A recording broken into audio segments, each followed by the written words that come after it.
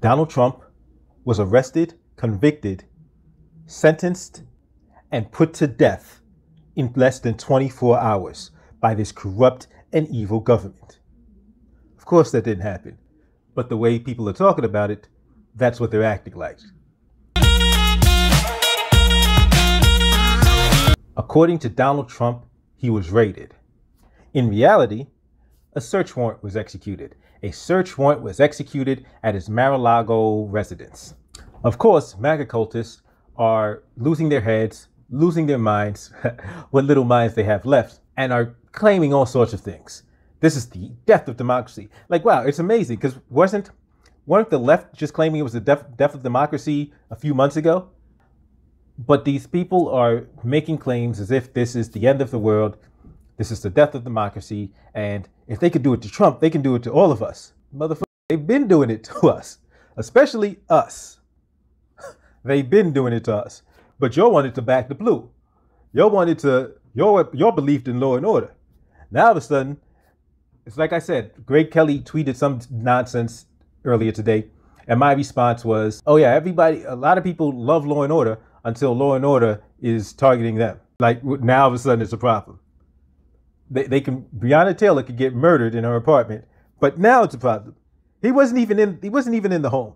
So like, when other people deal with search warrants, their doors knocked down in the middle of the night, SWAT there, everybody, they're woken up, dragged into the living room or into their front yard in their drawers and pajamas and whatever. Like, that's not a problem. That's not a problem. But Trump, who's not even at the residence, and the FBI goes there, apparently the reports are his attorneys were there as well. That's not the end of the world. And people like this politically targeted, it's an investigation. This belief and these acting like Trump is above reproach when we know how crooked and corrupt he is. Yeah, we know he's crooked and corrupt because he's admitted it. He's admitted he was greasing palms of crooked politicians. So he was the other side of the corruption. He was paying for play.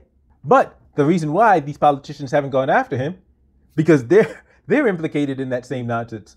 But they know he's corrupt because they were corrupt with them. But you see, Trump's problem, Trump's fatal flaw, is that he's lazy.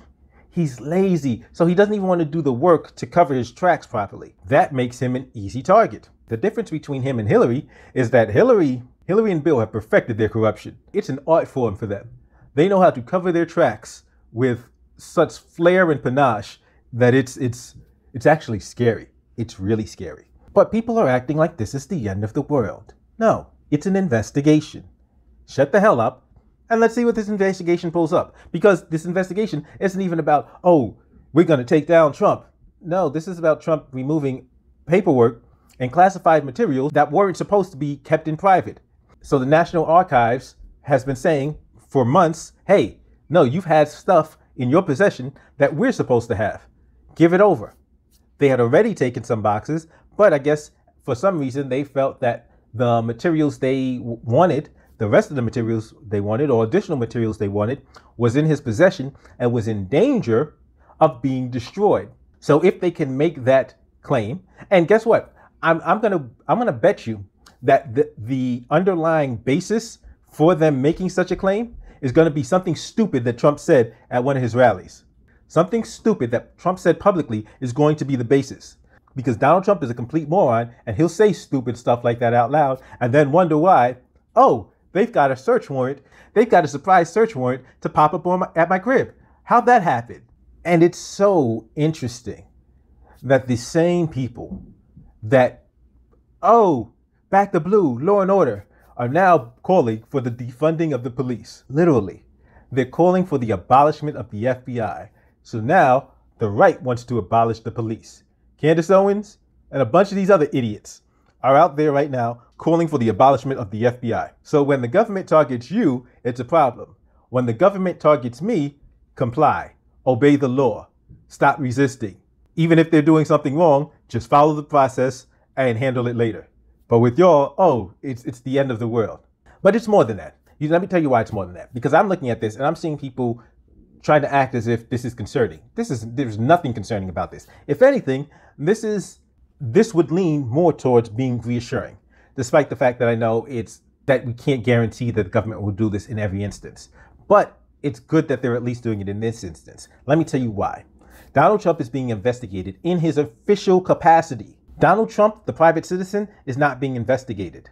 Donald Trump, the former president, is being investigated. That means that even as the president of the United States, he's not above the law. That's a good thing. That's a good thing, because if the government is telling us that even the president is not above the law and will be investigated if he is believed to have done something wrong, that's a good thing.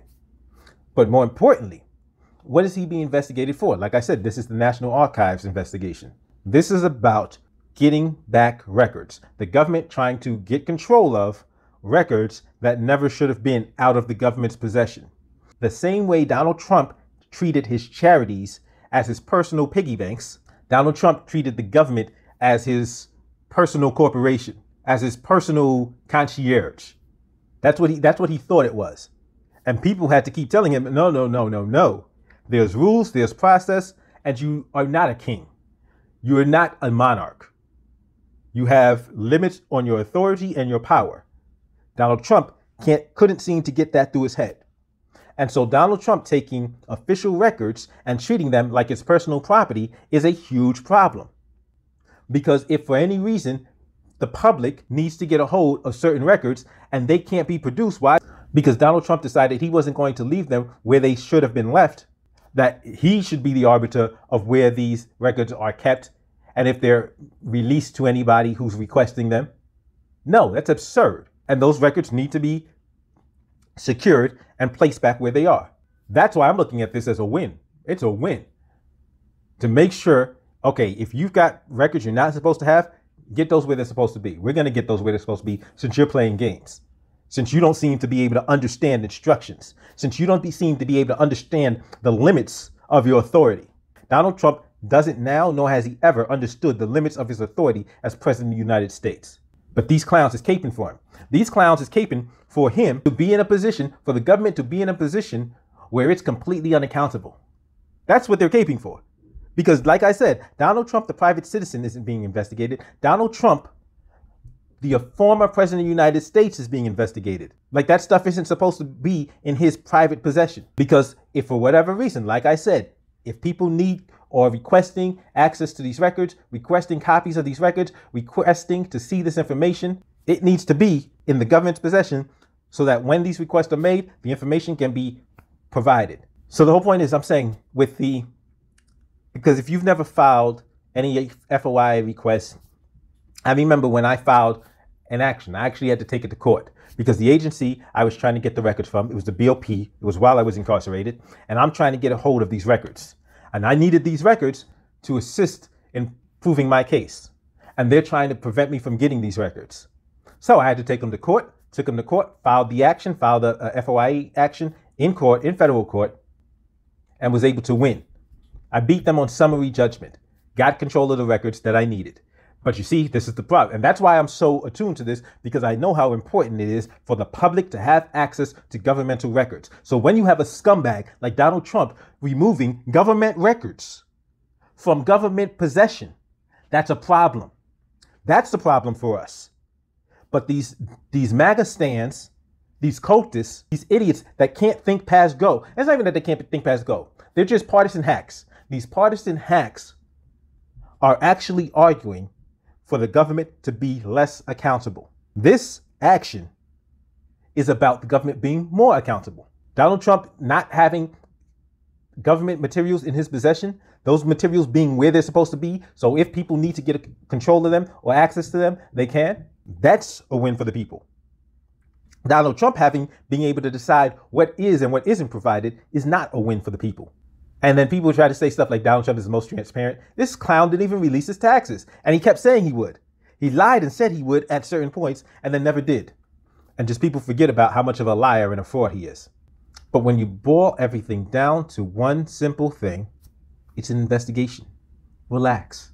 If I wanted to parrot y'all, I'd say, if he didn't do anything wrong, he has nothing to hide. That's what y'all say. That's what MAGA country says.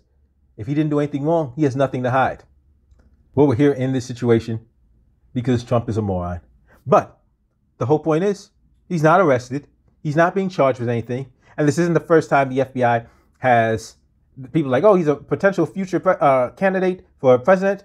Okay, well, they investigated another candidate for president, 2016. Did y'all forget about that already? Did y'all forget that Hillary was investigated during the election? That months before the election, James Comey gets up on television and reads her the riot act for doing stupid stuff with records. But that's important because this is government officials shouldn't be playing fast and loose with government information. They shouldn't be acting like official information is their personal property. Because when officials start acting like that, that's when the chain of custody starts getting broken. And when we need to get a hold of that information for various reasons, we can't get it because, oh, we don't know where it is. Oh, they had it at their home, but they lost it. When they moved, it got moved someplace else. There was a fire at their home and it got destroyed. Oh, they didn't realize they were supposed to keep it for a certain amount of time and they shredded the papers. That's the kind of stupid stuff that would happen if we allow government officials to treat official documents as their personal property. And that's what some government officials want to do intentionally. We can't go for that. We cannot accept that. So I see this as a potential win for accountability. That's it. It's not as big a deal as they're making it, and it's not the end of the world. As always, don't forget to hit the thumbs up, like, share, subscribe if you have not subscribed already. But if you disagree, if you think no, this is a sign that the communism is here, Marxism, they're coming after MAGA, we gotta fight back. I got a question for you. Go ahead and give me the thumbs down, but I do have a question for you and I want you to answer it for me. How is this the end of the world if they already stole the election? I'm just saying. And if you like this video, you can click right here and check out another video I did on Donald Trump that's very enlightening. I'll see you next time.